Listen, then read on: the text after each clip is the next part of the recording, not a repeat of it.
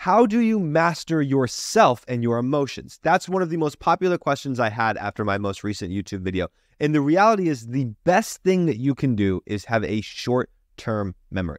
Whether it comes to your winners as a trader or your losers, you want to make sure that you are not sinking too much bias into what happened into your previous trades. Whether you had a giant winner in the past few weeks that you are trying to mimic or a giant loser that you are trying to avoid, you want to make sure that you approach each trade with a completely fresh mindset, a completely blank slate. That way you are not carrying over previous emotions from your previous trades into your fresh new trade ideas. If you can manage to forget about everything that had gone on in your previous trades and follow your rules and your strategy, most of the time you'll end up doing well.